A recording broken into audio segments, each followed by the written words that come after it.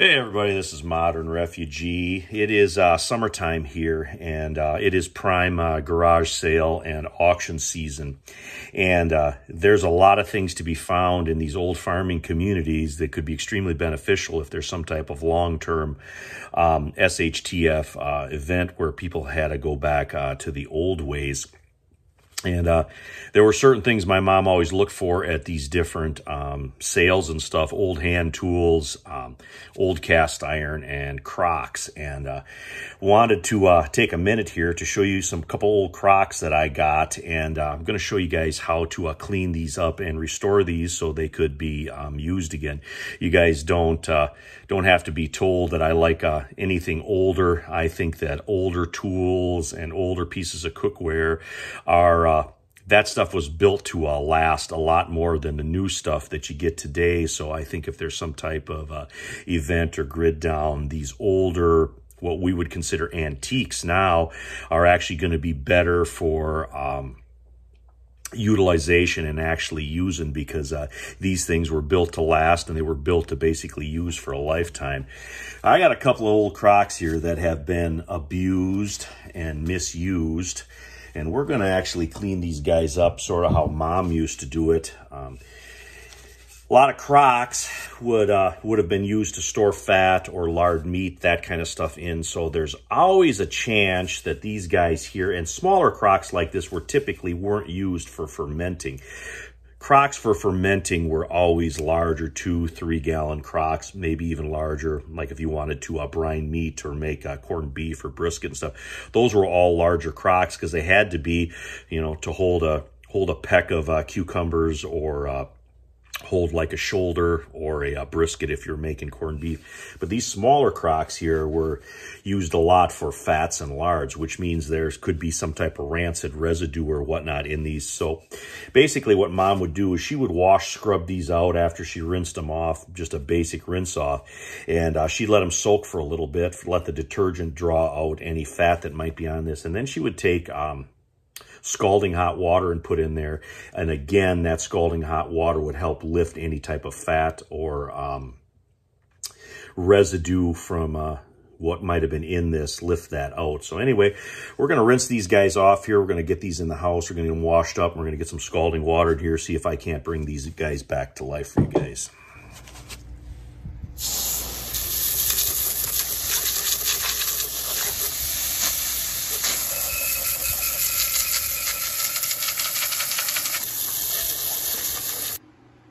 All right, guys, we have rinsed these Crocks off with the garden hose just to get some of the gunk off of them, and we got them in the sink in the kitchen now, and I'm actually going to fill this sink up with warm soapy water. For stuff like this, I like using Dawn dish detergent, so it cuts that grease and kind of breaks down that fat layer that's on these Crocks. One thing I want to show you here, you can see how that water is beaten up on the bottom of that Crock. That's pretty indicative that there was some type of fat stored in this Crock, or this Crock had larded meat in at one point in time. That water beaten up is because of sort of that microscopic fat layer that's on this Crock.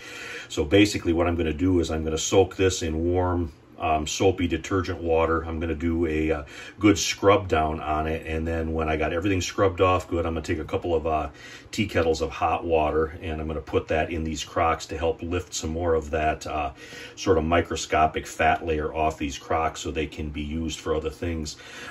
You want to, when these Crocks get warm, you want to kind of keep them warm to aid with that process. Of course, you don't want to put scalding hot water in cold Crocks. You could shock them and break them, so you don't want to do that.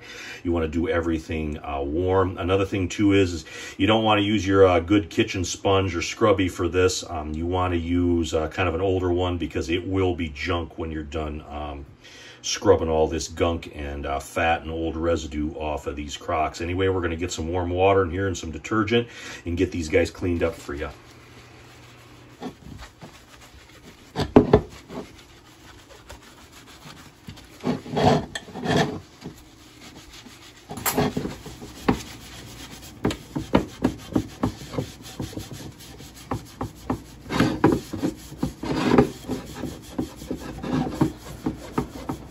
All right, we got everything scrubbed down now good. We got our detergent in the Crocks and around the Crocks. Now we're just going to add our tea kettle full of scalding hot water.